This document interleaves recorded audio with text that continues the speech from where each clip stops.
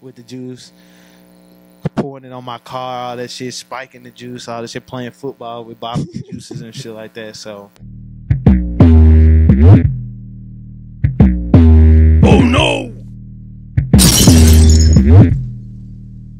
Lou, man, how's it going, bro? Everything's going good, my guy. Hey, so I know you just had a party yesterday, man. Tell me about it. How did it go? Yeah, the listening party was basically like a coming out thing for me and originally I was gonna do it myself, right? Yeah. And then I was like, well, I want to incorporate everybody because I've always been a team player. Shit, I'm the one. Okay, timeout. I like to put everything into basketball terms. So when I give you an analogy, I need you to catch it. All right. So I'm the team player who dive on the ball, who dive on the floor for the ball every time. So it was an invite only kind of thing because I only wanted good vibes and family and friends around to hear it first and to hear what I was doing. So of course I incorporated Snapboitye. That's like my brother. He kind of brought me into everything with the music thing here. What made you come to Memphis, by the way? Well, originally I'm from New Orleans. I moved up here for the hurricane. I moved up here for Hurricane Katrina. I was like, I think I was just starting the 8th grade, so what? I was like 12 or 13 or some shit like that. And I was like, of course I came up, I was thinking, I'm gonna only be up here for a couple days. So I packed an overnight bag. And the nigga ended up staying in his house for years. Yeah, it's been like 10, 11 years now. So. And I know you affiliated with Tsunami Boys. Yeah, that's my shit. Yeah, oh, it's yours? Yeah, that's my shit. That's some shit I started with David and my homeboy Mike, who lives in Denver right now. He was home from the Army. And we started that shit. And that's when I started kicking it with Scotty and BG, real tough. And I was like, bro, y'all niggas is Tsunami Boys. Like, this a movement we finna do for real. And I need y'all to be all in on this shit because them niggas have an energy who I instantly kind of picked up on it. Yeah. Like, as soon as I got around them, I was like, these niggas is standing on shit, motherfucking. I was like, I fuck with that shit tough. So I was like, yeah, I need y'all niggas on the team type shit. So let's talk about your music. Okay. Here Goes Nothing. Here Goes Nothing. Here Goes Nothing is kind of self-explanatory. You know how niggas be like, shit, I gotta do this, so shit, here goes nothing. So that was like, I said it one day, I was like, fool, that's the title of the tape. Here goes nothing. It's just I'm jumping off the deep end into the pool. Shit, I'm gonna either sink or swim. Let me tell you something that caught my attention. I know you did it a little different. The way you titled your song is hashtags. I don't know if you did that on purpose or not. I did.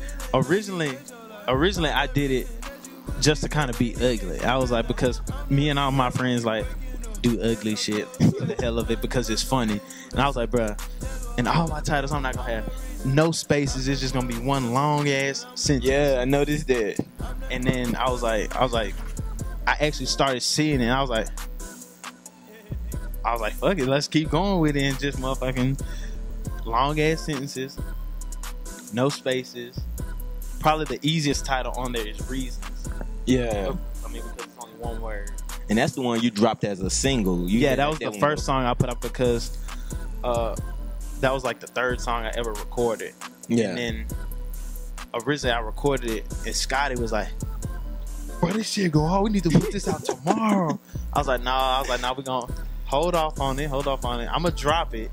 It's just not going to be as soon as everybody wants to. Everybody started hearing it and everybody was like, bro, please put this out because this song going to go. I know you went wild with promoting it because you actually, man, I was tripping the day I saw that on your Snap, bro. You put the song up on the intercom at work. Oh yeah, I definitely. I had to tell everybody in the store, you gonna get with this wave whether you like it or not. So that's insane. So man. I picked the phone, I picked the work phone up, pulled my iPhone out, I played the song, and put the intercom on, and played my song over the intercom at work. Of course, I didn't let it all play. I'm not an idiot because they gonna know exactly where it's coming from. So I had to give them a little snippet over the phone and then hang the phone up. So you didn't get in trouble for it. Nah.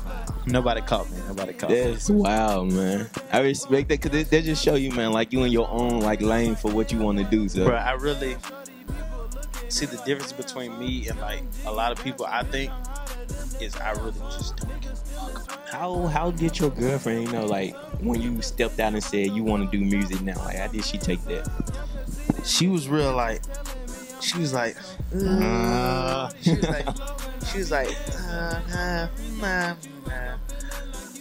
She always knew that what I wanted to do involved music, but I think her vision of it was like more behind the scenes of like producing or managing or engineering or whatever it was. So I started doing it, and she was scared that when I started it, I was gonna stop, because I tend to jump from thing to thing. So I may be like, shit, I'm trying to do a clothing line this week. Fuck it, I'm doing a motherfucking mixtape. So now like I got 10 things on my plate, and she was scared that was just gonna be something I just added on to my plate. Except I said, I'm really finna do this. I'm gonna take it serious. I'm finna, because it's been something I've always kind of wanted to do.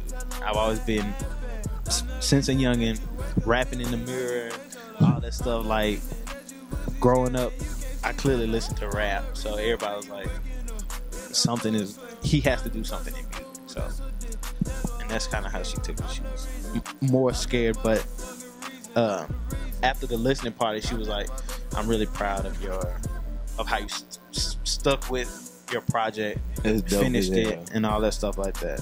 Even though she was upset that she kind of got put on the sideburn a little bit, not all the way, because you know that's still bad. But sometimes I told her, like, I gotta zone in when I'm doing this. I gotta zone in all the way on it. So it's not a I'm falling back because of this or that. It's I'm working. So I gotta zone in on it. I gotta just do what I do. So what's next with you? Are you gonna just let this project chill and, you know, count numbers up, or are you gonna, you know, working on something else already? What's next? I'm gonna let this project kind of chill and bubble for a little bit. I'm gonna try and start doing a lot of these open mics, for example, here at Oasis. Do a couple chills. I know Dirty Vans 3 is coming up. I'm thinking about submitting myself for that. And in the meantime, I'm gonna be dropping single after single. So I got a catalog. So I'm just staying in people's face and on their ass. Go at it. Man, you heard it from the best, man. Sulu, make sure you guys do go check in the description for his links to his music, Instagram, every social media that he has. So make sure you guys go mess with him. He new on the scene, and I know he's gonna attack. So Tsunami Boys, make sure you subscribe too, please. So like, I'm the reason why you pussy scared, you can't sleep at night. I'm the reason why you waking up in a cold sweat.